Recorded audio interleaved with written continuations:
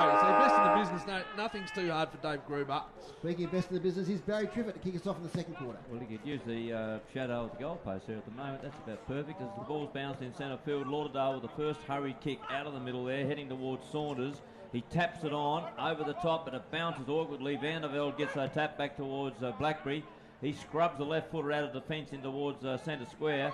Running onto it out there is Miller. Ball goes to ground level there now, and Lauderdale player sets upon Miller, and they'll go to the ground together, and there'll be a bounce down right in the centre circle of the ground. We've just started the second quarter. There's just a 1 point difference here. Lauderdale kicked a goal right on the siren to be just trailing by 1 point at quarter time. A hurried kick by Franklin out of that centre square. It goes to the outer side of the ground. There'll be another bounce up here because players have just gone to the ground. The ball's in there somewhere.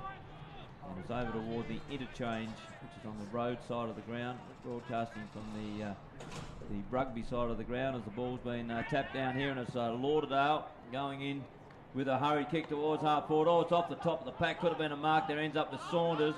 Gets the quick hands out to Cananua, and he gets it back in towards Saunders. Tapped over the top here now to Bell Chambers.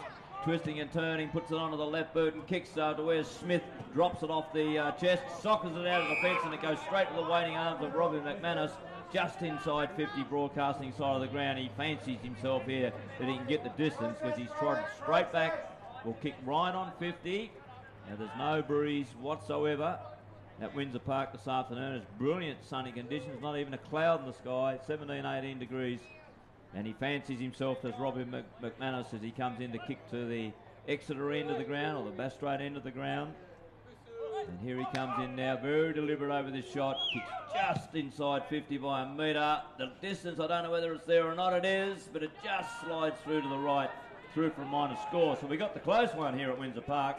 Scores are even, 3-3-21 Launceston, 3-3-21 Lauderdale. Young Jack Tuttle's got the job on McGuinness now, Foz, with Jake Smith having to man Sigan. So both undersized. I'm interested to see if the inside 50s or inside 30s that Dave Gruber's going to look at makes a difference for Lauderdale. But here you go, Launceston. Gillow to handball, and they link up now with Denellen to Bristow. It's the running footy that Lonnie loved. Gets it to Killer Lee, marks close to the boundary line. Right in front of the Lauderdale dugout, far side of the ground from where we are. Over to Bristow. Pressure kick, but a good one. Straight to Thorpe. Mitch Thorpe, and he's within range. Now, usually when he's on the other side of the ground, he runs round, but he might be forced here to take a straight shot at goal. He's a handy inclusion, isn't he, this year, Tim Bristow, coming back from the Waffle. Just such a hard runner. His skills at times look a bit awkward, but he just runs and runs and runs. He had 3 efforts then on the outer wing.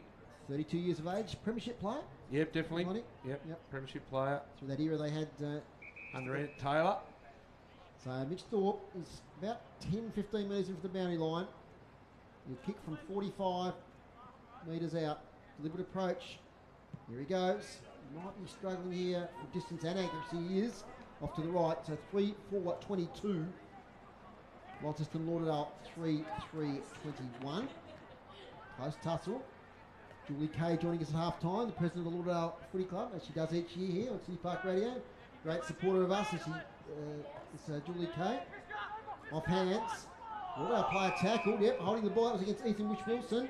Play on with the goal square, it's a mark. I think that might be Alec Wright. No, in fact, it's James Gillow taking the mark. Great tackle laid there on Ethan Witch-Wilson. He's playing his first senior game for nearly 2 years after suffering terrible injuries to Ethan Witch-Wilson. But the quick forward, the kick was quickly put forward, and James Gillow lining up from just 15 out, directly in front. That's a goal for the Blues. They go back out now to 7-point lead, 4-4-28 to 3-3-21.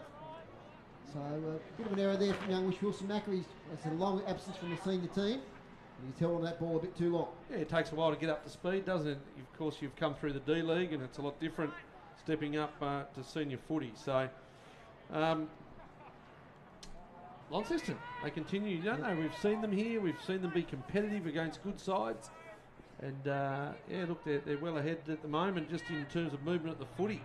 Lauderdale once again slow to start the second quarter. 4.5 minutes into the second quarter, in fact. And the ball is put to turf again by the field umpire. And Leadham gets a clear tap down. He didn't see more direction. He's tackled beautifully there by the ruckman in Smith, but somehow he gets a hurried half a kick out of there towards the half forward line. Taken here though by Baker, who gets the handball out back towards Smith. The big fella can't quite get down to it. Fletcher Seymour taps it along the ground. It's tunnel ball at the moment, and then a pack forms. The umpire was about to blow the whistle, and then the ball popped out, so he allowed it to come out, and I think a free kick for tripping may have gone toward the Lauderdale player, right in the centre of the ground there. And he takes it quickly now to Raglione, and he kicks it towards the wing on the outer side. Chip over the top, ends up with Gilby. Gilby's too far out to score. He's about 80 metres from goal, so he looks what's on offer. Kicks it deep in towards the forward pocket. He's looking for Siggins down there. And the big fella over the back stood his ground and took a good timely mark about 25, 30 metres from goal deep in the forward pocket. There's another player they can push forward, Mac, and Siggins. Well, he's rucking and then sneaking forward as well. So, of course, the former Adelaide Crow and Geelong recruit came back to Clarence and had a bit of a falling out with Darren Winter, but now has made his way to Lauderdale, or back to Lauderdale, and it's been good for his footy, he said. He's happy to get back with his mates, even though he went to Clarence, he still was very much mates with a lot of these Lauderdale players. And he said he's having a great time down at Lauderdale. Well, the ball in the meantime just fell through for a behind, was kicked out by Jacob Boyd. It's just outside the Blues' defensive half-back line, but Lauderdale have the ball with a chain of handballs, ends up there with Elliott, gets it out a little bit wider. The kick comes back towards the half-forward, Vandervelde in front, as a true half-back should do, just thumped it towards ground level. Taken by Sutton, though, is developing into a good player for Lauderdale, kicks it back inside 50. Smith's in front, tries to tap it down. Could be a free kick for too high to the Lauderdale player, but the umpire allows it to play on and go to ground. And there'll be a bounce down 20 metres out directly in front. Oh, that was a touch lucky, Basil. No, he ducked. He ducked. So? Yeah, he ducked. Ducked. Good call the umpire. Okay. Ben McGuinness. Anyway, Launceston with the numbers trying to feed it out of defence. Nellen couldn't quite find the handle on the foot. He's going towards the boundary line. I think that's where it'll end up, out of bounds. It will. Boundary umpire in perfect position. Adjudicated that about 30 metres around from the goal line. And Lauderdale attacking the Exeter end here in this, the second term. From the tap in, it's Smith tries to tap it into the path of a running player. It's been socked off the ground, but it hits the two or three players right on the goal line and ricochets off and through for a minor score. So Lauderdale now peppering away at the goals of 3 goals, 5-23. Launceston a 4-4-28. We've played 7 3/4 minutes into the second term. The kick comes out from Smith to Miller Hodge, right in front of the Lonnie club rooms over there. He'll switch it back to the near side here to Jack Tuttle. Takes the mark. Looking for an outlet here. Most options are covered. He might have to go long up the line. He is now. Target here is right. Oh, yes, he does take a good mark. Second grab. Wheels around now, Alec Wright. Kicks the advantage here of Polfman. What a kick that is. Didn't have to break straight. He drops the mark though. Polfman has to kick quickly and just kicks it out of bounds. All of our players want deliberate, but he was pressured off the kick. So the boundary throw in. About 80 metres around from the Launceston goal. Inside 50s is quarter to apiece. Marks inside 50. 4 Lauderdale, 2 to Launceston this quarter. There's the tap out. The player might have been held there. No free kick. It's played late. They might play advantage here as the player's gone on. Yep. Little kick comes in here towards Karanua. Takes the mark. Slips over. It's slippery underfoot today here at Windsor Park. Nice kick. Delivers to McManus, who takes the mark. Couple kicks out from goal. Casey Brown on top of him. Needs to be careful. McManus. A lot of calls here, and Reece Sutton, as Baz said, is shaking up as a good player. He's getting a lot of it. Leans back and a kick inside 50 under the chest there. And that's Ben McGuinness once again. I don't want to, I don't want to be hard on young Ethan Conway, but he's just come back on the ground, and he's gone to match up on McGuinness, and he's taken another mark. Mind you, the kick there was pretty good from Sutton. He's been good, Sutton. I said those wingers are really important, him and McManus. They're both lively types. They've missed a few shots they should have taken, Lauderdale, so won't keep missing them, I don't think. With the mullet happening here for Ben McGuinness. Skips into his stride now. Left foot, 35 out, 45 degree angle. Umpire does not move. And Lauderdale hit the front. The first time here today at Windsor Park. 4-5-29. Launceston 4-4-28. 2 goals now to Ben McGuinness. Which of the McGuinness boys was drafted, Macca? Just remind me. Josh McGuinness. Josh, that's right. Yeah, Josh McGuinness went to the Brisbane Lions. And young Matt, of course, you mentioned playing the Devils quite soon. Yeah, Matt. Yeah, 3:20 I think they get underway as a curtain raiser to Sydney and the Kangaroos down at Launceston Arena. So a pretty good family, the McGuinness boys. Pretty important part of the game here, isn't it? Lauderdale just starting to assert a little bit of supremacy. 4-5-29 Lauderdale, Launceston 4-4-28, 10.5 minutes in. Here's Barry Cricket for City Park Radio Sport. Thanks to our sponsors, Telstra Stores, Quadrant and Kings Meadows. Open Sundays 11 till 3. Perfect conditions at Windsor Park, and Smith gets the tap down and could have got interfered with by the opposing ruckman. The umpire allowed it to go on, and guess what? There'll be a secondary bounce or a throw up, as so often happens. And it's about to happen again. The umpire comes in and just sorts a couple out, having a little bit of a push and shove at one another. Best way to fix that, umpy, is give a free kick. That'll stop it. There's the handball. Goes down there towards Baker. Baker gets it out quickly with the left boot and goes in towards half forward. But Launceston, with the numbers dropping across the back there, was Ryan Turrell.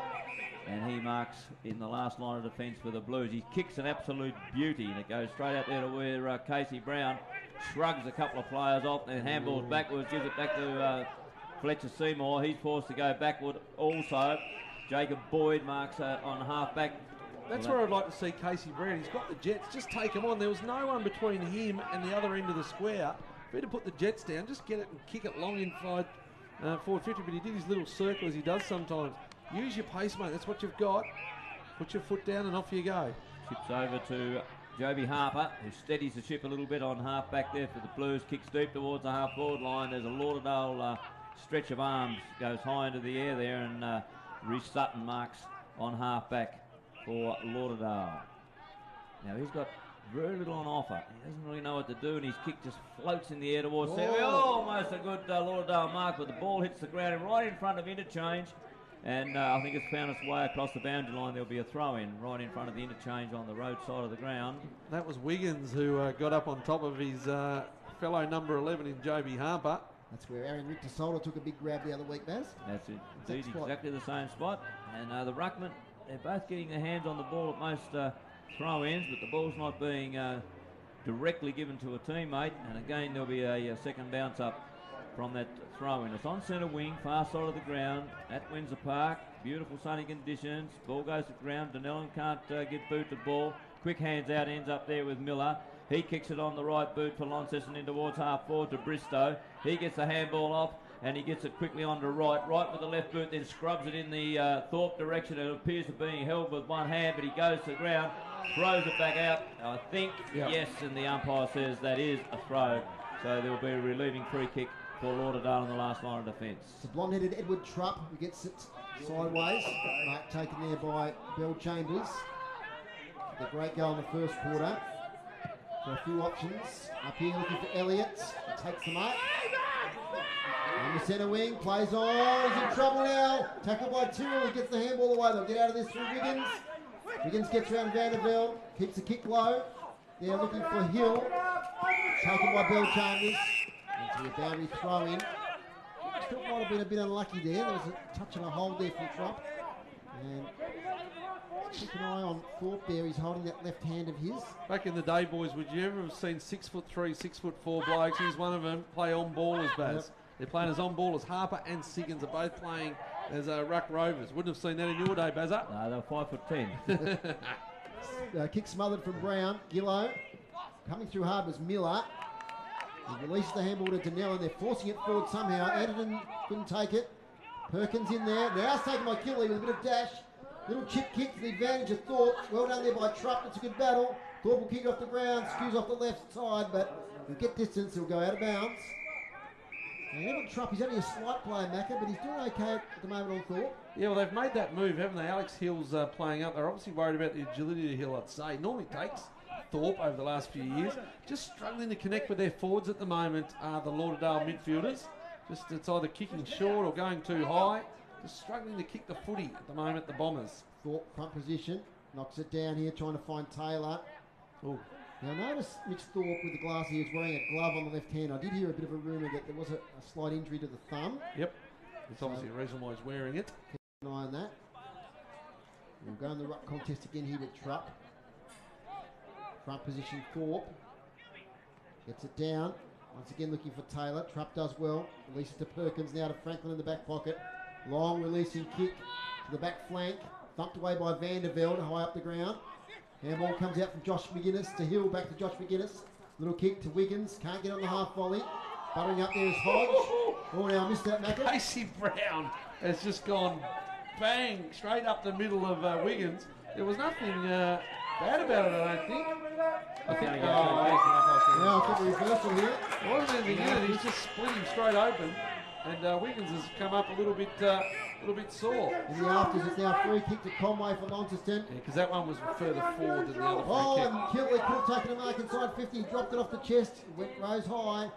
And now it's going to be a ball up about 35, 40 metres out from Launceston's goal. They trailed by a point and playing 15, nearly 16 minutes into this second quarter. Tight contest. He's a big, strong boy, Wiggins, and Casey Brown has just got him an absolute ripper straight up the sternum. There's a swarm of players just on 50 there for Launceston. Thorpe gets it, handballs out quickly, looking for Danella, who's been tackled too high, I think. And goes to ground. Thorpe doesn't like what's happening up there. Now they reversed the player off and they will reverse it. Yes.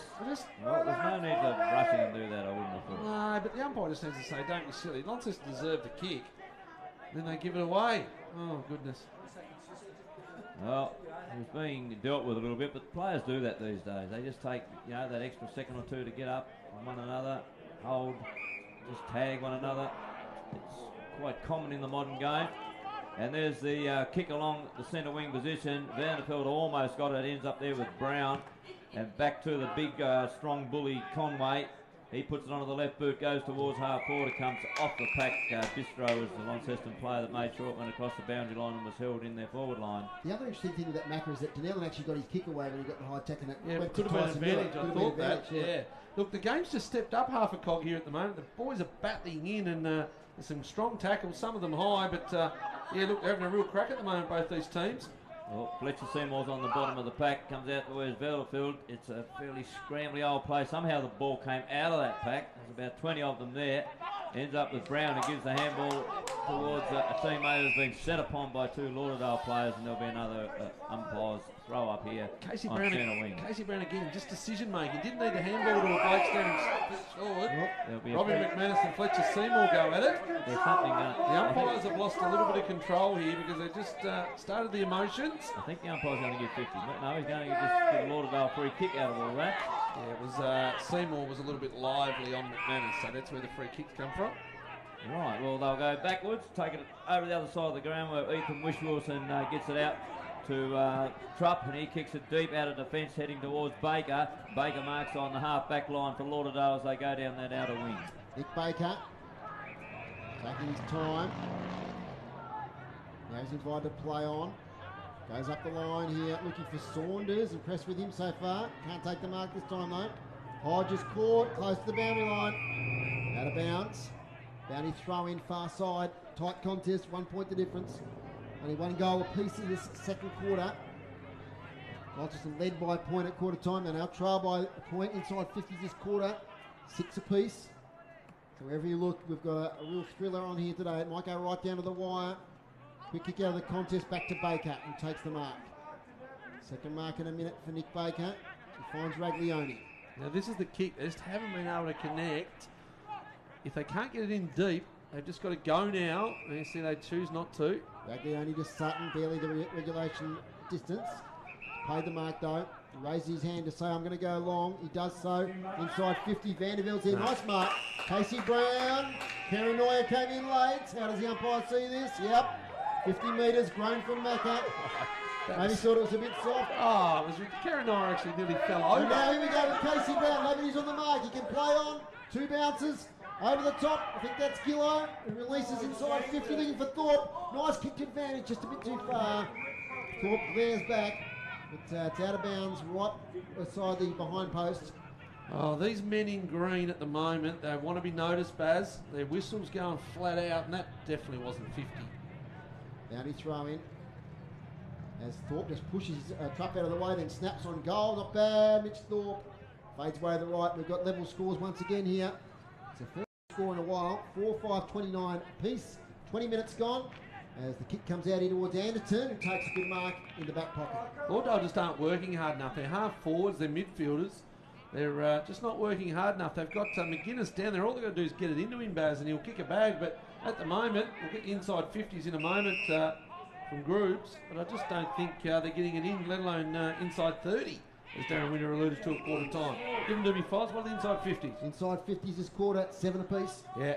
Not deep enough though, Lauderdale's. Well, the Anderson kick was marked by Parelfelman, who's kicked it to the top of the goal square, has come off the boot and gone sideways, and a minor score will be registered for Launceston. Joby Harper was the player put boot to ball, and that moves Launceston along to 4 goals, 6-30. There's a 1 point margin, 4-5-29. There was 1 point at quarter time, and we've played 20 3/4 minutes into this second term, so it looks like being really close again at half time. Nothing in this game. It's become a little bit more scrambly in this last 10 or 15 minutes than what it was in the opening term. But very, very good defence from both sides. And then when they get clear, lovely long kicking. The ball has just been socked off the ground in towards Holt of Launceston. Ricochets off the top of him and then goes back to where Seymour is. He kicks it out wide towards Thorpe, and Thorpe slides on all 4 and takes a mark 40 metres from goal, deep in the forward pocket for the Blues. That's his 5th mark, of which 4 of them have been inside 50. If his midfielders could have hit him a couple of times, it could have been more. So a real handful at the moment for Darren Winter is Mitch Thorpe. Sorry, Baz, he's taken 4 out of the 6 inside 50 marks that Launceston's taken. Yep, correct. So Mitch Thorpe kicked 2 goals in the opening quarter, kicked the first one for the Blues, kicked another one a little later on.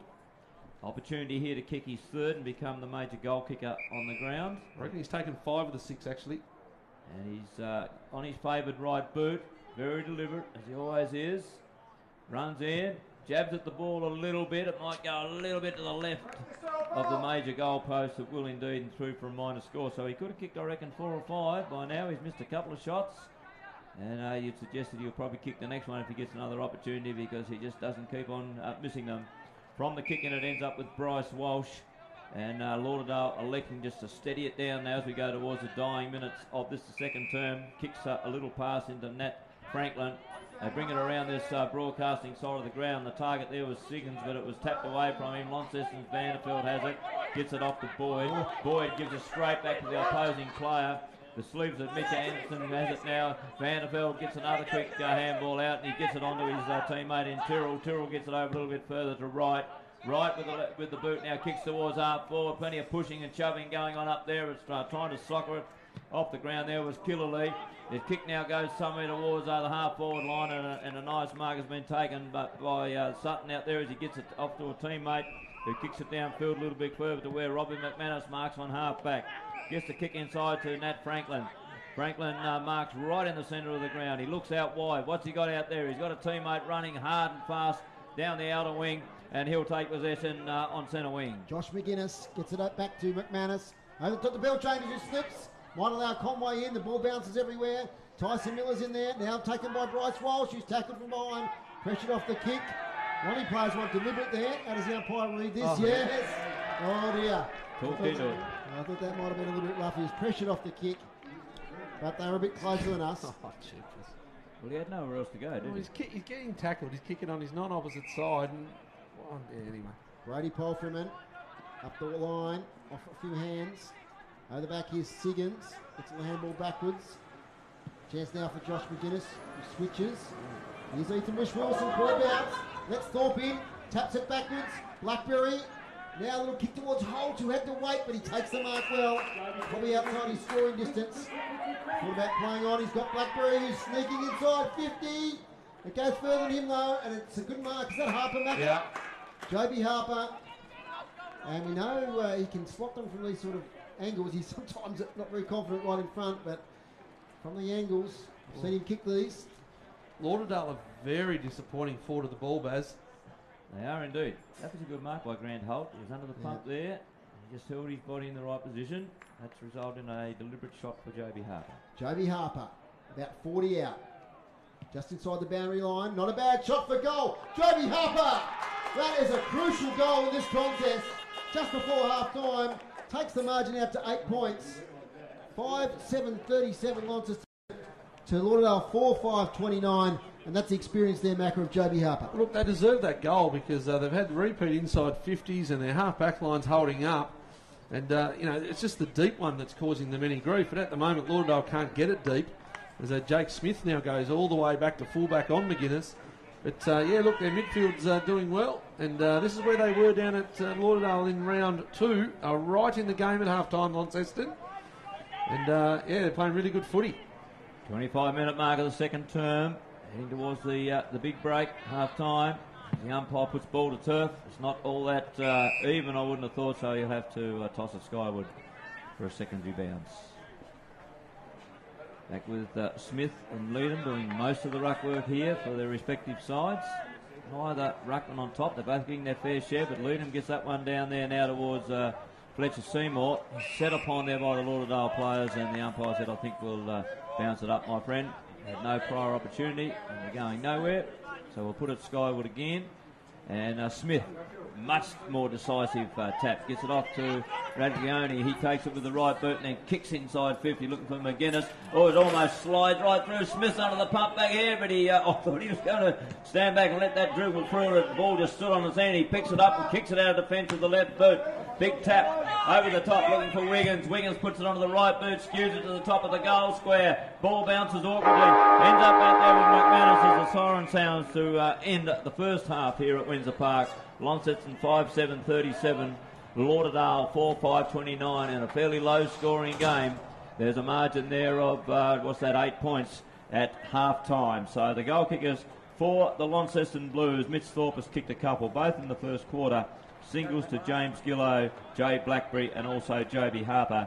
Whilst for Lauderdale, 2 to Ben McGuinness, up forward their singles to Phil Bellchambers and Ryan